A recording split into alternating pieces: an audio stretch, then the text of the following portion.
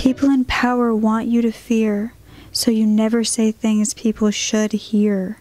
You are such a genuine gem. Thank you for clicking on my video. I'm Brooke Makenna, but today's video is about Stanley Meyer. Now, he was a man with a brilliant mind that could invent the most magical things, and his ideas could have changed the world, but he never fully got the chance. Why, do you ask? Well, there are many strange theories surrounding his death.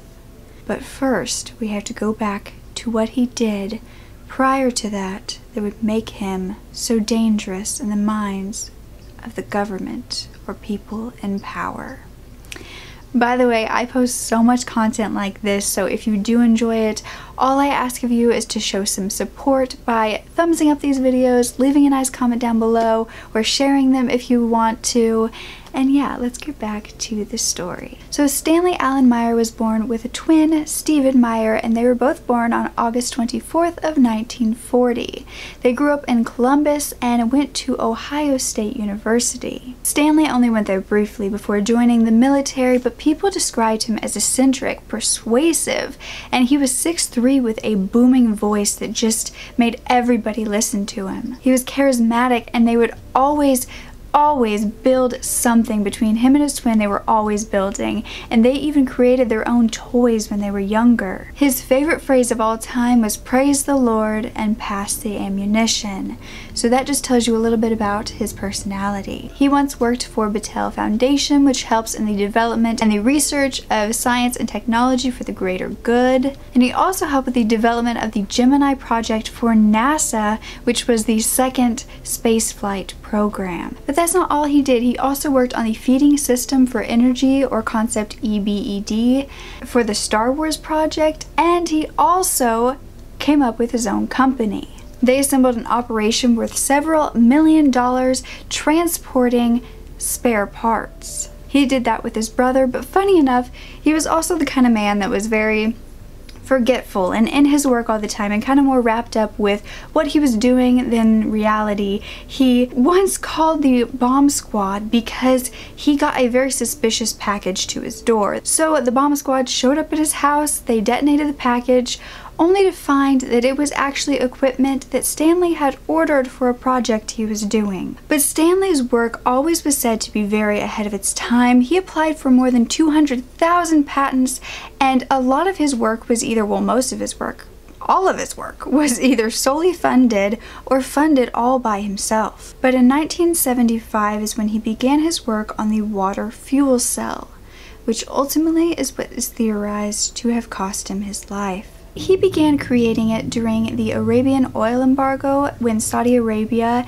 ended up cutting the oil supply off from the United States, and so the prices were getting increasingly higher by the day. The US was running out of oil, and many companies were going bankrupt and losing tons of money because of this. The anxieties were high, and Stanley was determined to do something about it. He said, "It became imperative that we must try to bring in alternate fuel source and do it very quickly." He believed he could develop a water fuel cell and turn water into fuel so we could replace gasoline completely. The fuel cell would work by splitting atoms of water into its two basic forms, which would be 2 hydrogen atoms and 1 oxygen atom. The hydrogen would be burned and then sent down to the car's wheels to give it energy, and then the oxygen and the remaining hydrogen would go out through the pipe exhaust. This meant that nothing would harm the environment either.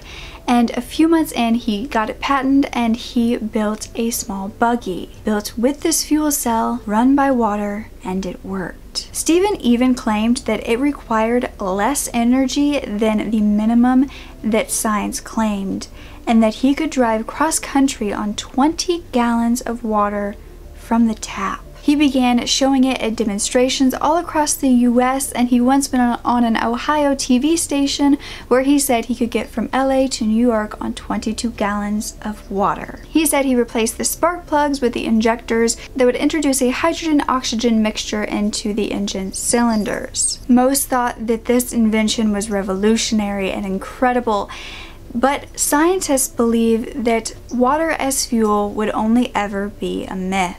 Lawyers began making allegations that it was illegitimate, that it was all a scam, and witnesses were saying that it wasn't revolutionary whatsoever because it was simply using conventional electrolysis. And investors in this invention began saying that it was all just money laundering and demanding their money back.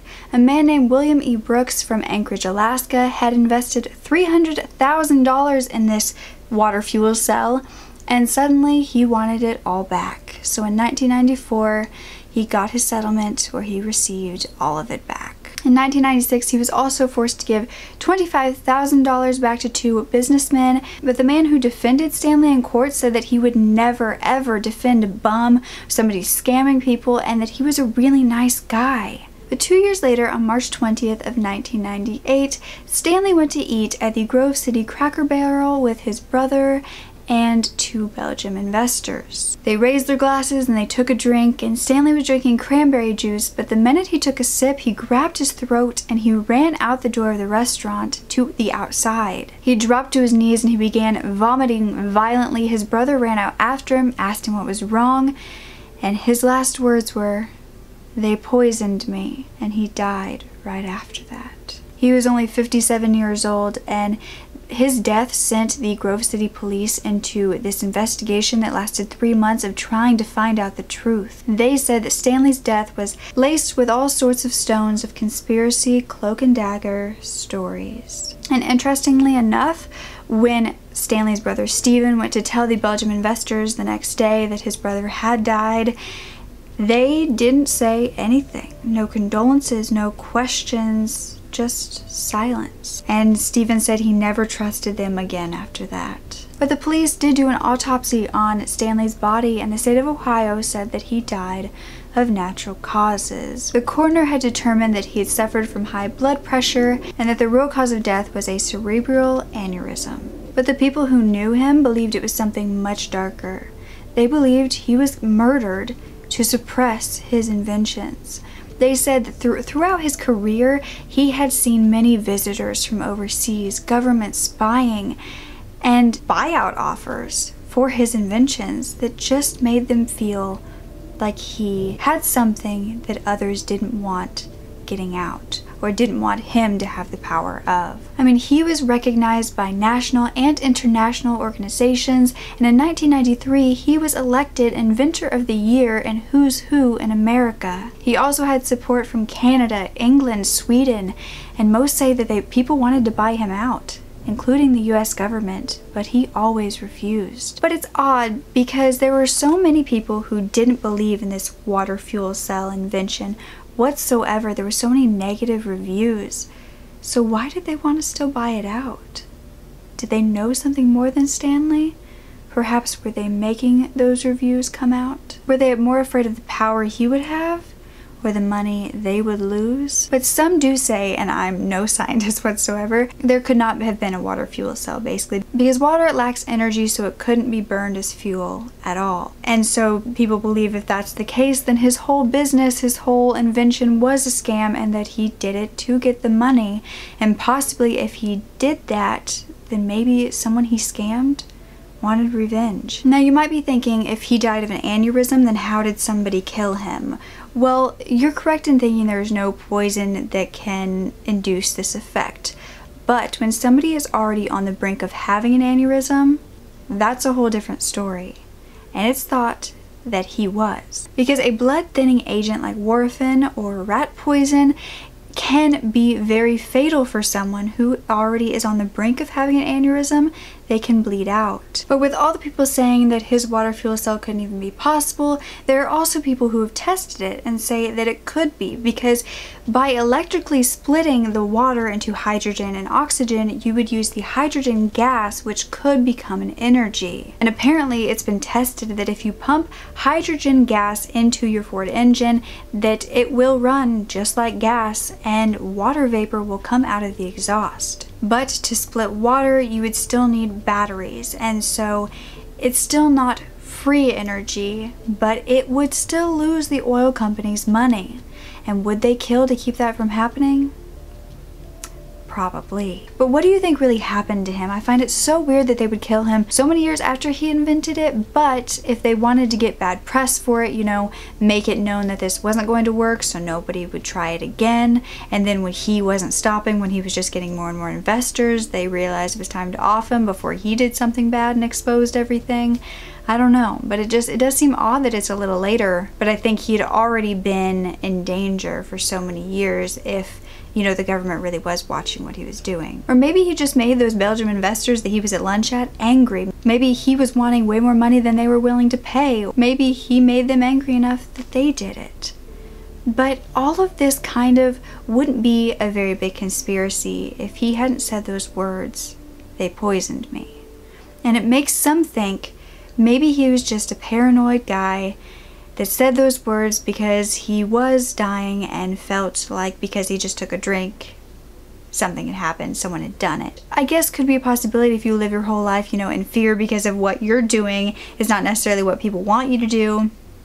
And then if something just happens out of the blue like that, if you don't know about your pre-existing condition that's inside your body, and something just starts to happen, maybe you would think, my God, they poisoned me, when really you were just dying naturally. Who knows? I think it's a much crazier and kind of cooler, you could say, story if something did happen, if the government were involved because of what his inventions could do and how it could change the world.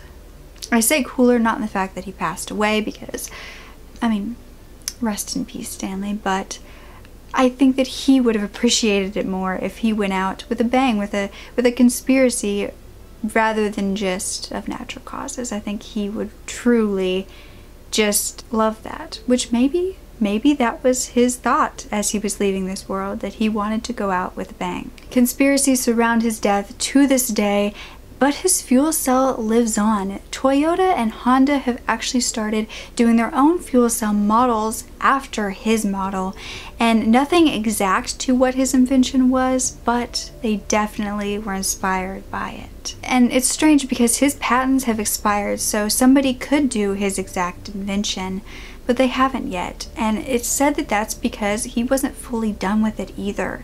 And the secrets that he had, the stuff he kept to himself, would only possibly be known by his brother Stephen, who refuses to do any more work after seeing everything his brother went through, which I think says a lot about how Stanley lived. A book called Water Car was published about his story, Stanley's story, and it said in there, he was ignored, called a fraud, and died without his small hometown even remembering him with so much as a plaque. That is true. I didn't know about him until I stumbled across him upon my research of another case, and it was definitely something that seemed to be covered up for many different reasons. But are there any theories that you know of or that you thought of while listening to this? Because truthfully, it could just be as simple as he was paranoid, or it could be as complex as maybe he invented something more, or maybe he really did perfect the water fuel cell and they couldn't let that happen. They being whoever you want to think is they.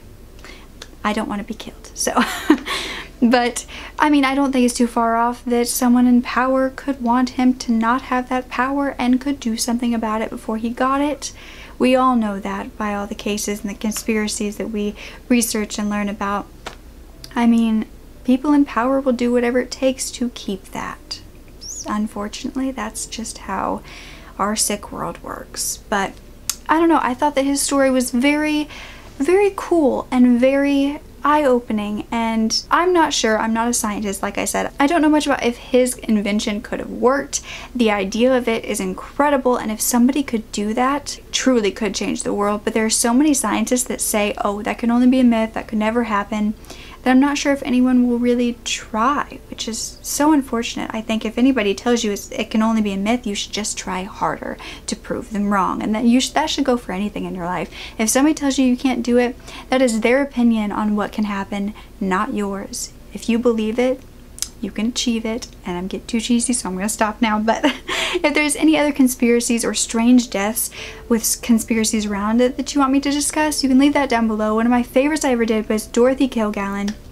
She was a journalist who ended up dying of strange circumstances, and there's a lot of theories around her death. I'll link it if you want to watch that. But yeah, Anyways, make sure you are thumbsing up this video if you did enjoy it, because it really does let me know that you care about these cases, care how I'm presenting them, and it means the world to me, truly. So yeah, and if you're not subscribed, do that, and the post notification bell on so you don't miss it next time.